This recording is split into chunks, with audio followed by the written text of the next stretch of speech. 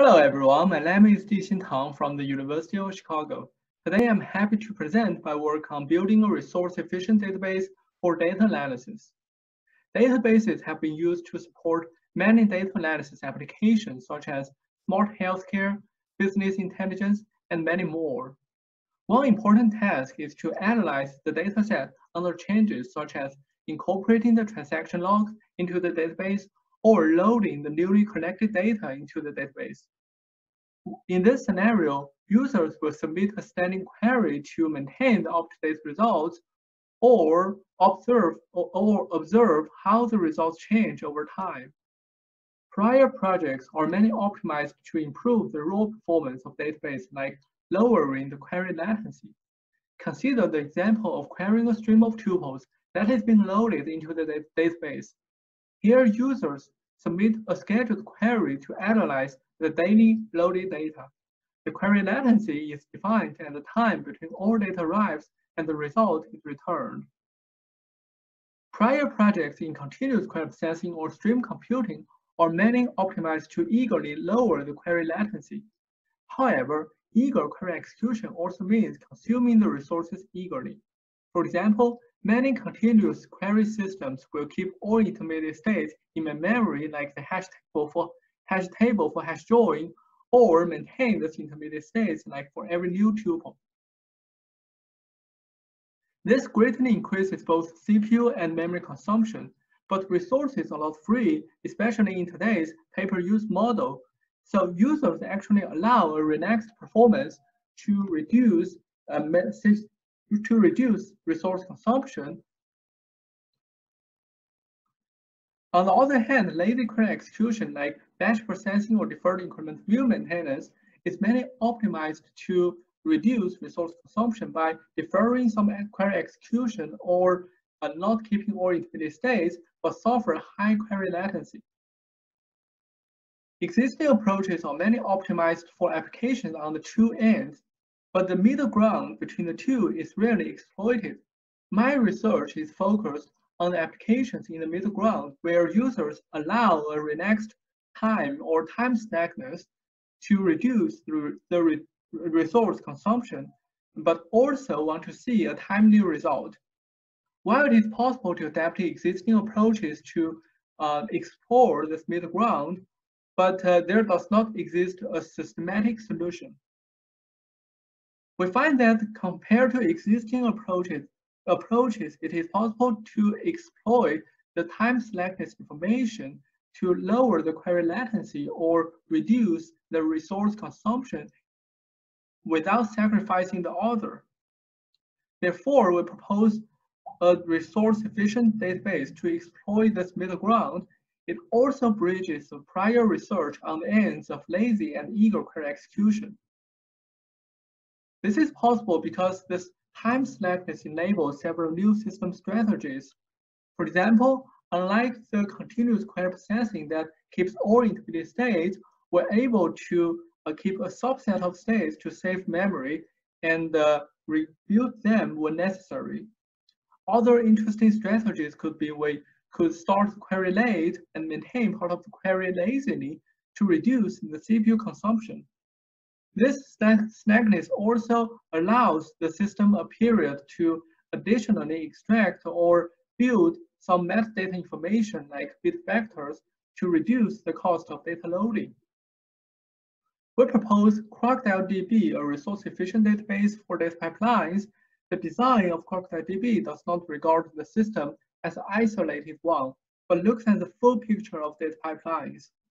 Specifically, CrocodileDB systematically integrates information about how databases interact with users and other data systems.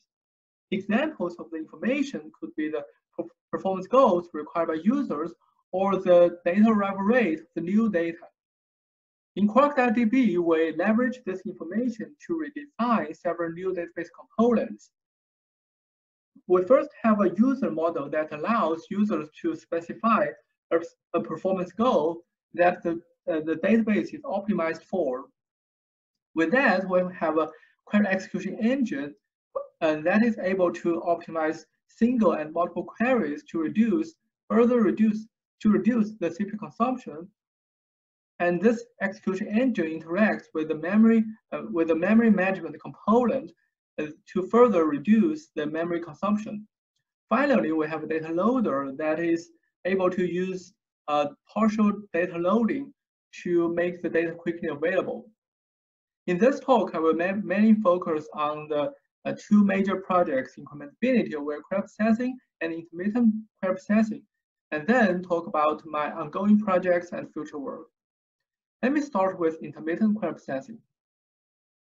Let's first look at today's approaches on maintaining a standing query from the perspective of query latency and the memory consumption. Some approaches are mainly optimized to lower the query latency and tend to keep all intermediate states or even build more auxiliary data structures to reduce the query latency. These approaches, such as continuous query processing or immediate incremental view maintenance, are mainly optimized to process the high velocity data. Examples of the intermediate states could be the hash tables for hash join and sorted arrays for sort operators. On the other hand, some other approaches are tend to favor reducing the memory consumption. They will discard all intermediate states after each execution and rebuild them when to process the new data. These approaches, like batch processing or deferred incremental view maintenance, are mainly used to process relatively static dataset. Existing approaches are good if they are used to process to support the applications, their target applications. But we also find some applications none of these approaches is optimized for. Therefore, we propose intermittent query processing for these applications to achieve low query latency and low memory consumption at the same time.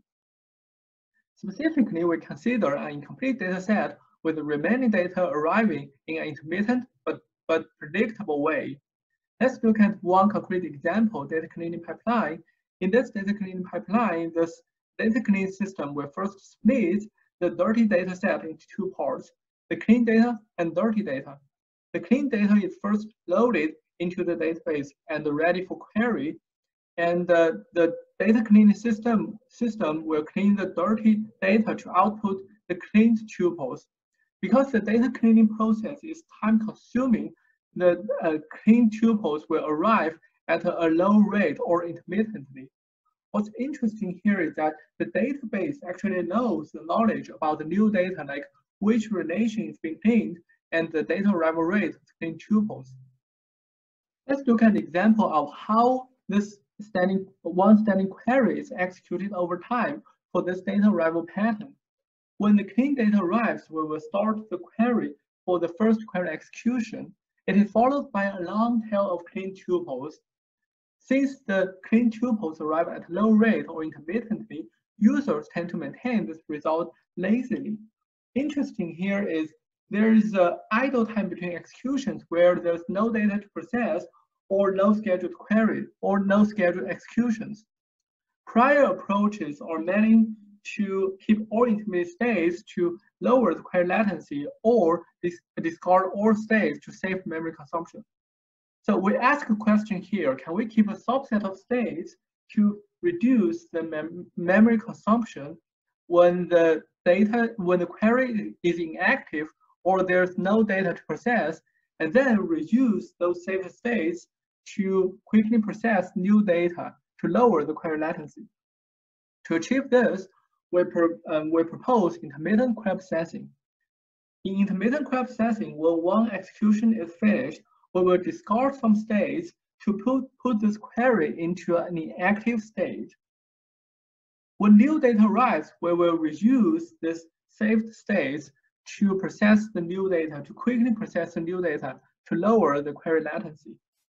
Here, the new data for each execution is called a delta data. So the question here is that how to choose the subset of states within your memory budget. The answer is to leverage the information about the new data, like which relations have delta data and how many new tuples for each relation. This information is critical in selecting the right states to keep. For example, consider this simple hash join with a hash table as its state. If the new data comes from R, we will keep this hash table because the new tuple from R can probe this hash table to output the joint results. However, if the new data comes from S, keeping this hash table does not help because for every new tuple from S, we have to rescan the table R to find the matched tuples. Therefore, we consider converting this simple hash join into a symmetric one and build new states for processing the new data from S. We propose these the delta-oriented intermediate state selection. It considers 3 types of intermediate states to select. The first is those already materialized in the original plan, like the hash table for the hash join. We also find there are some intermediate states that are output but not materialized, like the output from R. Therefore, we consider inserting a materialized operator to keep those intermediate states. We additionally build new states for that are not generated in the original plan. Let's look at how this works during query execution. When it is processing the current data, it will additionally build some new states for future query processing, like the blue hash table. After this query execution is finished, it will discard some states within a memory budget. And when new data arrives, it will reuse those saved states to quickly process the new data, like in this example is the new data from T. So the optimization problem here is that how to minimize the time of incorporating or processing the delta data plus the time of creating the new states within a memory budget. We propose a dynamic programming algorithm for this. Essentially, its idea is to choose the minimum cost across different state configurations. Do we keep the state, discard the states, or build new states? Consider this operator as an example with the hash table as its state. We have 2 options here. If we choose keep this hash table, and we have the benefit of not having to recompute the state which we want to process the new data, but we have a lower memory budget for child subtree. If we choose to discard the hash table, it has the opposite effect. Now let's look at how to compute this minimum cost of processing the delta data for this OP subtree for a memory budget M. If we keep this hash table, we should account for the cost of processing new data for its child subtree plus the cost of the operator itself processing the new data from child subtree. If we choose to discard this hash table, we should additionally account for the cost of rebuilding the state, but we allow a larger memory budget for the child subtree. So the minimum cost for this OP subtree is the smaller cost between the 2 options. We recursively compute the minimum cost from bottom to top. Let's look at the experiment results. We implement these on Postgres. It currently supports select, project, join, aggregate queries. We compare these with 2 approaches. Postgres default view maintenance approach, which is denoted as rebatch. It essentially discards all intermediate states after each execution. The second is Deep Toaster, which is an immediate incremental view maintenance system. We have 2 variants. The one that is ported Deep Toaster in Postgres, and the second is the raw Deep Toaster system. For people who are not familiar with Deep Toaster, it essentially recursively maintains intermediate states. For example, here, to maintain the join between R, S, and T, we need to additionally maintain the results of R join S, S join T, and R join T.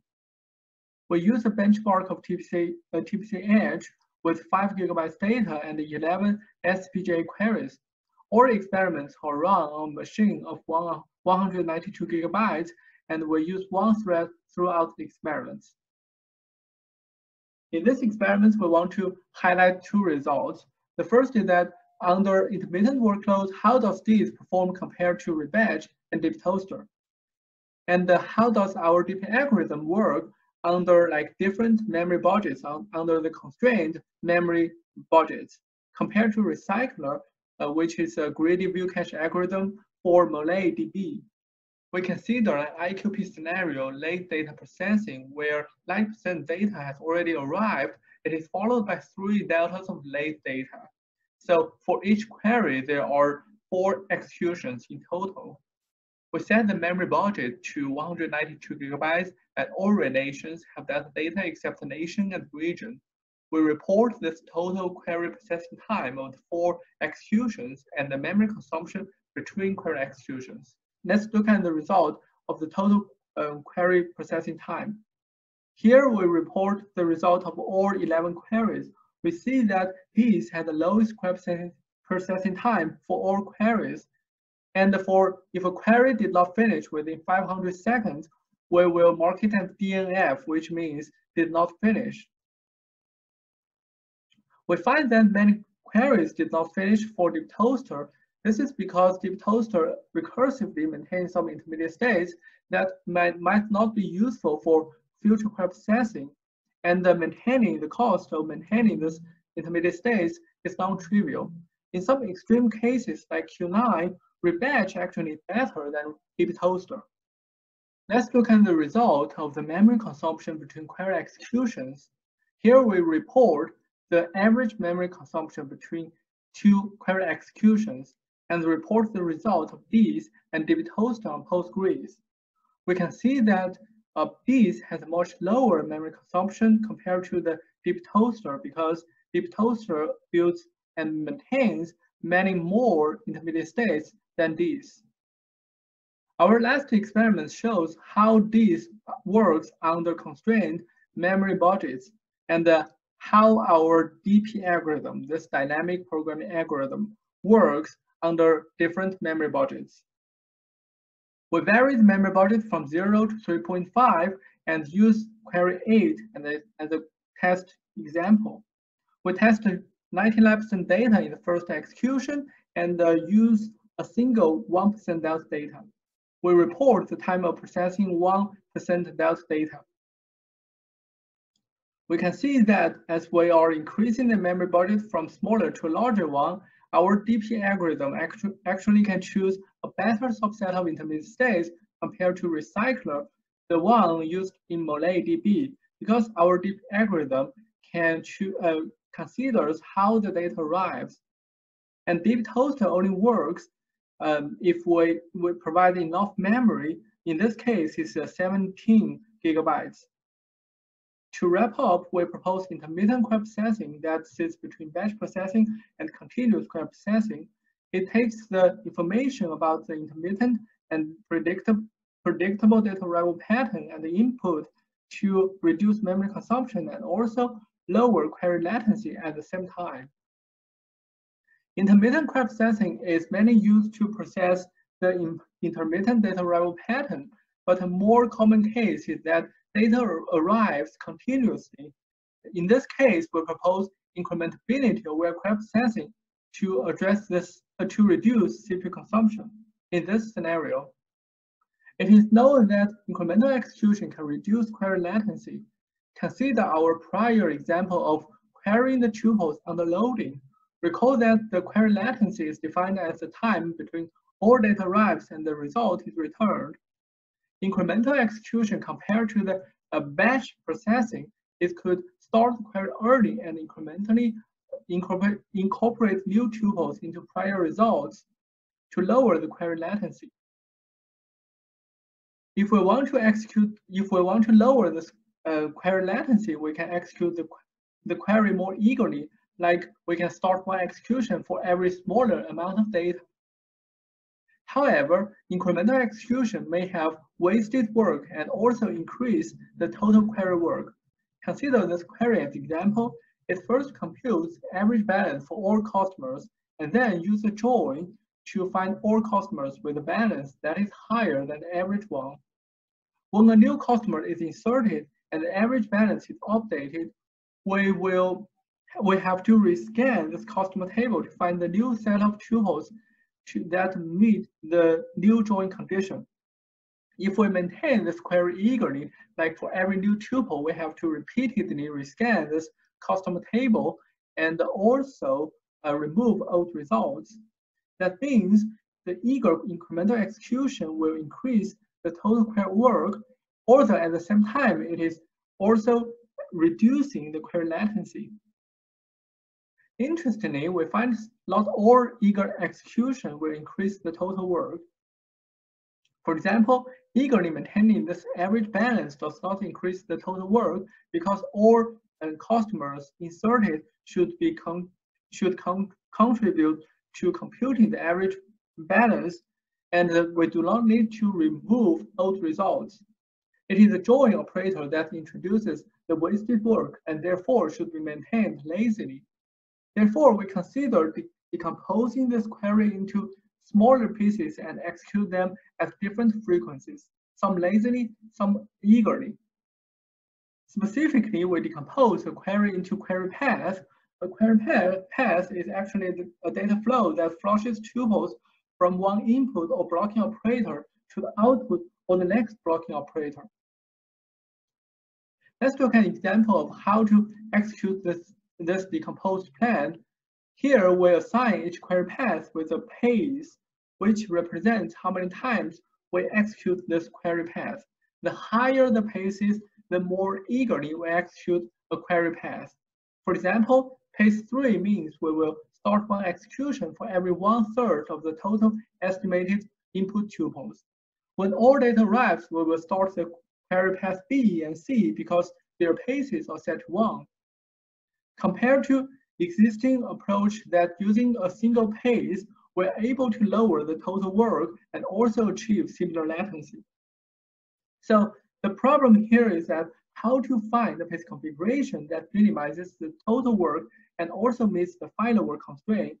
In this case, here the total work represents the total units of work done by the whole query. It is proxy for CPU consumption. And the final work is the units of work to be done after all data arrives. It is proxy for query latency. To address this problem, we propose incrementability-aware query processing, or InQP. It takes a query and final work as input. The query specifies a SQL statement and what data to query, like the daily loaded data. Here, the final work constraint is defined as the ratio between the desired final work users want to achieve and the final work of batch processing. For example, 0.03, the constraint 0.03 means that users want to reduce their final work to 30% of the one of batch processing. InQP additionally takes the information about estimated data arrival rate to find the space configuration that can meet the final work constraint and also lower the total query work. In InQP, we propose a lawful metric incrementability to quantify how cost-effective it is for each incremental execution. We also have a new cost model to compute the incrementability. And finally, we propose an optimization algorithm to find the space configuration based on incrementability. Let's start with the definition of the incrementability for a query with a single pace. Essentially, incremental execution makes trade-offs between the total work and final work. If the pace is 1, which means it is executed using batch processing, as we are increasing the pace from a smaller to a larger one, actually have the benefit of a decreased final work, but have the overhead of increased total work. Therefore, we define the incrementability and the ratio between the two. It represents the amount of final work reduced per unit of additional total work we have invested. The higher the value is, the more amenable a query is to incremental execution. Now let's look at the definition of incrementability between two pace configurations. Here, a pace configuration includes the set of paces for all query paths. We require that pace configuration B should be more eager than pace configuration A, which means for any pace in PB, should be no smaller than the corresponding pace in PA, and there's at least one pace in PB that is larger than the pace in PA. We use our cost model to compute the final work and total work of a pace configuration and such that we can get the value of incrementability. Let's look at the cost model for computing the incrementability. We find that the cardinality of delays and updates are essentially very important in computing the incrementability because we want to estimate how many tuples output in prior executions are removed by later executions. Therefore, instead of estimating the total number of rows output from each operator, we estimate the number of inserts, deletes, and updates separately. For example, for a selectivity for a select operator, we expand the selectivity, the single selectivity, into a selectivity matrix, and each cell represents the selectivity of mapping one type of input tuple to another type of output tuple. With this, we use a simulation algorithm to estimate the final and total work. This algorithm essentially simulates how the query executes with respect to a pace configuration. Consider this query as an example. It has three query paths and with the pace 3, 1, 1. And if we assume the total number of customer tuples is 300, the pace 3 means we will start one execution for every 100 tuples. This execution, the cost of the execution is included in the total work. We continue to do this until all data arrives, and the final execution, and the cost of the final execution is the one of final work. With the incrementability computed, we propose an optimization algorithm to find the pace configuration that can minimize the total work and also meet the final work constraint. Recall that the final work constraint is a proxy for query latency. This algorithm starts at the batch processing where all paces are set to 1, and we will gradually increase the pace from smaller to larger one to reduce this final work. Before that, we will check whether this optimization should finish, which is either when we have met the final work constraint or have reached the max pace. If not, we consider increase one pace of one query path by 1. We check all 3 possible options and take the one with the highest incrementability. Now we have a new pace configuration. We will continue to do this until this optimization finishes. InQP is implemented on Spark SQL. We use Kafka as the data source. We compare InQP with to a baseline, which is an incrementability oblivious approach on Spark SQL. It essentially uses a single pace for the whole query, and we decide this query based on InQP's cost model to meet this final work constraint. We test all 22 TPCH queries plus 2 handwritten queries using TPCH schema. We note that the line item table actually occupies 70% of the total TPCH data. To make sure that all queries have relatively large data set or working set and does not run out of memory, for queries that access line item table, we use scale factor 10. Otherwise, we will use scale factor 100. We simulate a loading process of the rate of 1 GB per minute and set the max pace to 100. All experiments are run on a machine with 192 GB. We will use 20 cores for Spark. Let's look at the first experiment. Here we report the additional CPU seconds invested or used in incremental execution compared to the batch processing. We test all queries, but only show the queries that introduce the wasted work. In terms of the final work constraint, we use 0.02 if the cost model permits. We find that for some queries, the cost model cannot meet this final work constraint, even if it has used this highest possible max pace. In those cases, we will use 0.05. For the queries that use scale factor 10, we mark them as a number sign. We can see that InQP has much lower additional CPU consumption compared to this incrementability oblivious approach, and this approach has much higher CPU seconds for Q50 because this query needs to maintain a max aggregate operator with respect to the needs. In our implementation, if the max value is deleted, we have to rescan all values arrived so far to find the new max value. InQP can reduce this cost by lazily maintaining this max aggregate operator. Next, let's look at how much latency we have missed compared to a latency goal, which is defined as the product between the failover constraint and the latency of batch processing. We have the missed latency mostly due to the inaccuracy of the cost model. We report this aggregated results of the missed latency for all queries. We see that InQP actually has a much lower missed latency goal overall, and in the worst cases, the incrementability oblivious approach has missed this latency for more than 100 seconds, and InQP only missed the latency for 8 seconds. Next, we report how InQP works under various failover constraints. We report the additional CPU time on the x-axis and the query latency on the y-axis. We start with the constraint 1, which is the case of batch processing, and gradually decrease the failover constraint. We can see that for all constraints, InQP has similar latency but much lower CPU consumption compared to the baseline.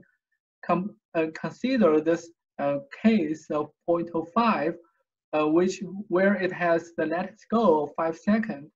Both approaches are very close to the latency goal, but InQP has much lower CPU consumption.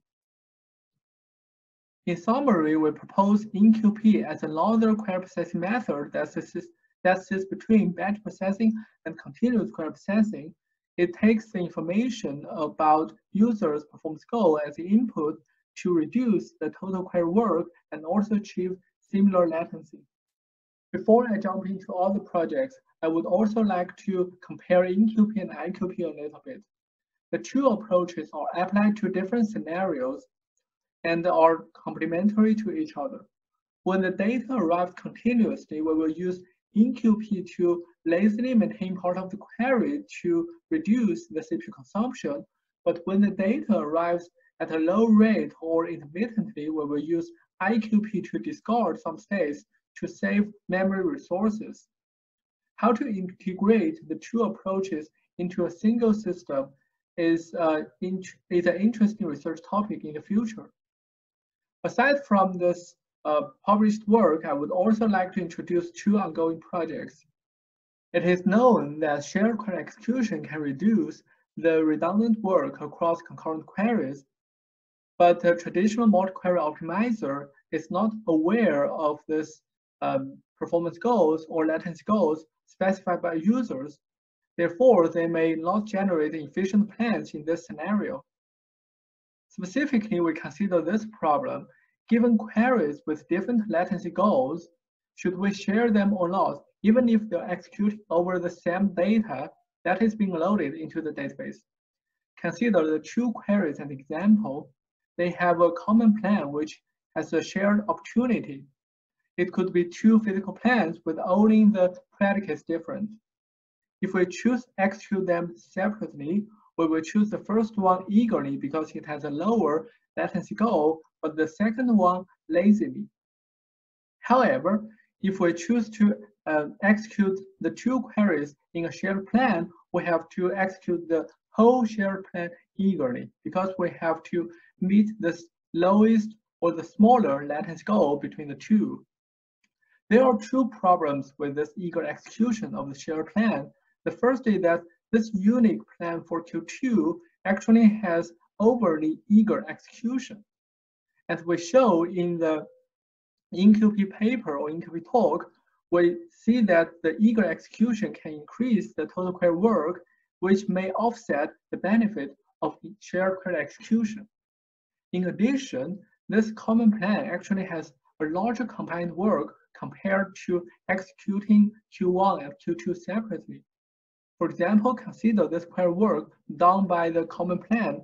We can see there is a large overlap work between Q1 and Q2, but there's still some work that is unique to the two queries separately. Therefore, this common plan will do larger combined work compared to the executing the two queries separately.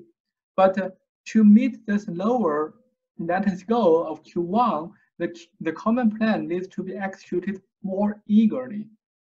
Therefore, this is another cost or overhead for this shared plan. To highlight this problem, we perform an experiment to test two queries by executing them separately or in a shared fashion. We report the CPU seconds the two queries have used. First, we execute the two queries in one batch. We can see that the shared plan actually has lower CPU time, but if we set the two different latency goals, we can see the shared plan has a much higher CPU time. This experiment shows that because a traditional multi-query optimizer is not aware of the latency goals, they may generate suboptimal query plans. And this also highlights that we need a more judicious shared execution, like considering what subplans should be shared and how eagerly to execute different parts of the shared plan. In addition to the primary projects, I'm mentoring an undergrad student to work on this client-assisted data loading. Here, the data loading converts the raw data format like the JSON into a binary data format like Parquet, which is cheaper for a query to access. But the data loading itself is a time-consuming process due to its validation, type parsing, and transformation. For the cases when we load the prospective queries and can defer some of the loading work to the future, we are exploring how to push the predicates of the prospective queries into the data clients, like the edge sensors, to extract useful information, like the bit vectors. Here, each bit represents whether a record is valid for a predicate. These bit vectors are very useful to accelerate the loading process, and we can also leave parts of the data unloaded when users will request them. But computing resources on the client side are not free, so the research problem here is, given a budget on the client side, which predicates should be pushed down? Looking to the future and broadly open to any database or system-related problems, my current vision is to build a resource-efficient system for general data pipelines with end-to-end optimizations. My research vision is based on 3 observations on today's applications and systems for data pipelines. The first is that users are more and more involved into the data analysis, like data exploration. It is demanded to incorporate the information about users' behaviors into the system to build a more resource-efficient data pipeline. For example, in the interactive data analysis scenario, users actually expect a low response time results. In those, so many existing systems will eagerly pre-compute some results that could be used by future queries.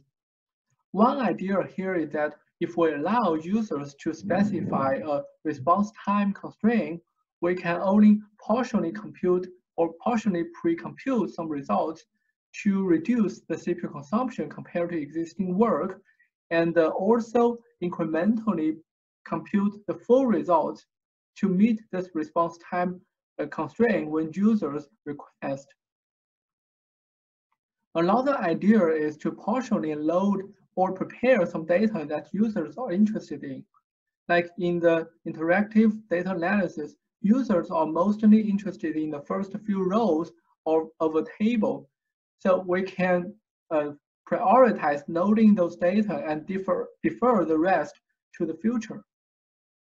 Another observation is that today's data analysis not just involves relational operators, but also long relational operators. This research direction is to achieve a general incremental execution that support long relational operators. For example, one key metric for efficient incremental execution is incrementability. But the challenge here is that how to compute the incrementability when the semantics is not clear, like for UDF. Finally, we observe that in today's cloud, there does not exist a so-called the long-running data pipeline service. One challenge here is that how to manage the states. So I believe there should be a unified intermediate states as intermediate state store that is able to manage states across different operators, rather than let users or developers to manage their own. This is especially challenging in today's disaggregated data center. To provide the service, we also need to automatically and adaptively choose the right strategies based on the workload. Like do we use batch processing, continuous query processing, or anywhere between based on the workload changes. To conclude, my research is focused on resource-efficient data analysis. From users' perspective, we provide the tunable performance goals or resource budgets. From the application's perspective, my research is mainly focused on relational operators, but there's no problem to extend my research to support a wide range of applications. And internally, the system can choose the right strategies for the specific performance requirement and applications. Thanks.